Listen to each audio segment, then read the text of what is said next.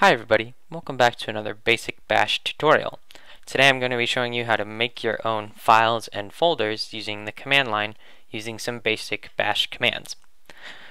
So last time we talked about how to change your directory so we can just go into the desktop like that. We talked about how to list files and we talked about how you can use a flag to get a little bit more information. One thing I forgot to mention is that you can also list files in a directory that is not your current directory by just typing the path to that directory, whether that path be absolute or relative, after the ls command, and it will just list the files inside of wherever you want to, whatever that directory is. So today we're going to be talking about making your own directories and making your own files. So when you might think about making a directory or making a folder, remember a directory is the same thing as a folder, you might think about maybe clicking on some sort of button that says new folder and that will make a new folder for you, or maybe you right click and you click new folder, so something like that. This is it's the same thing, it's the same operation. You're making a folder.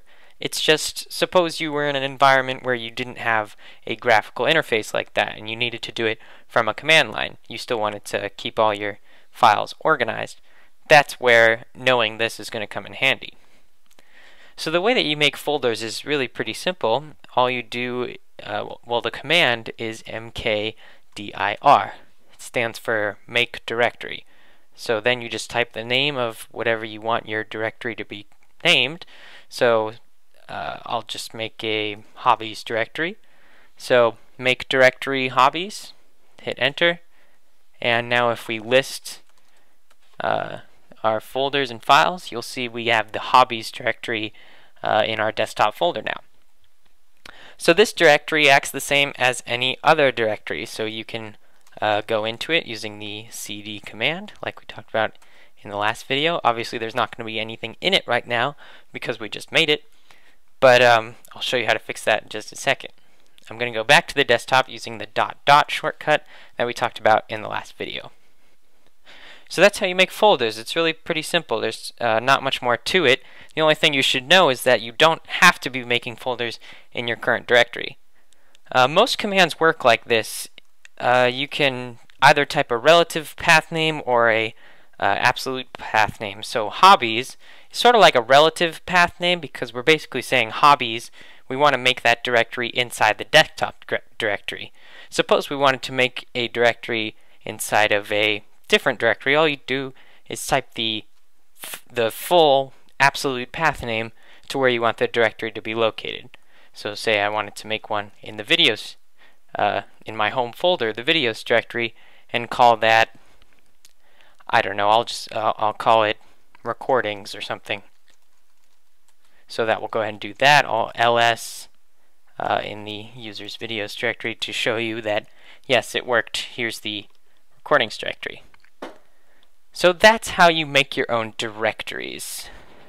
To make your own files is pretty much just as simple, but it's a little bit less intuitive.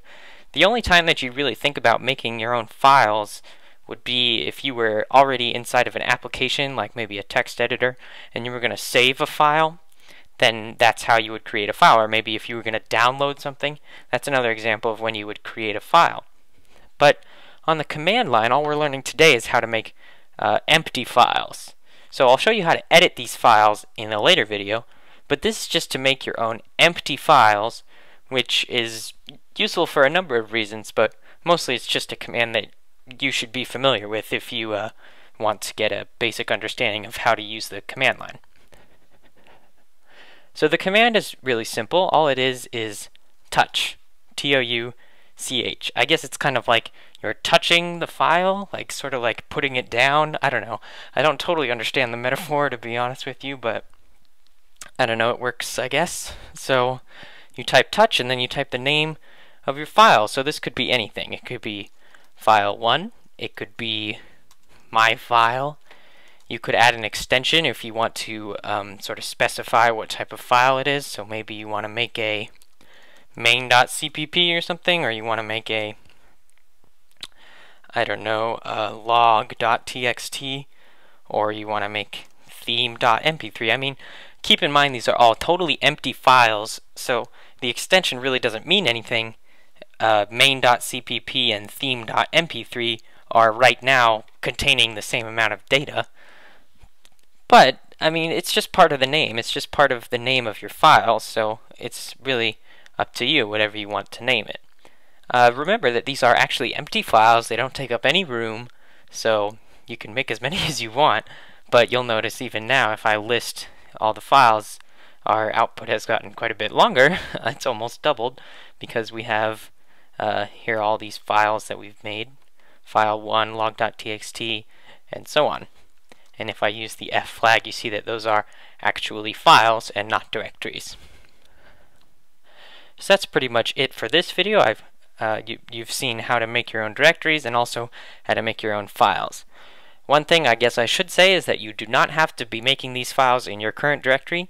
You could make them in a different directory by simply typing, again, the path to that directory and then the name of your file. So say you wanted to go into the school directory and make like a, I don't know, grades.txt, a file like that. You can go ahead and do that. And that path can either be an absolute path or a relative path like we just did.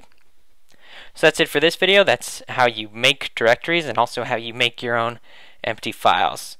So thank you for watching. Next time we'll talk about how to move and rename and copy and delete these files and directories. So thank you for watching, and I will see you next time.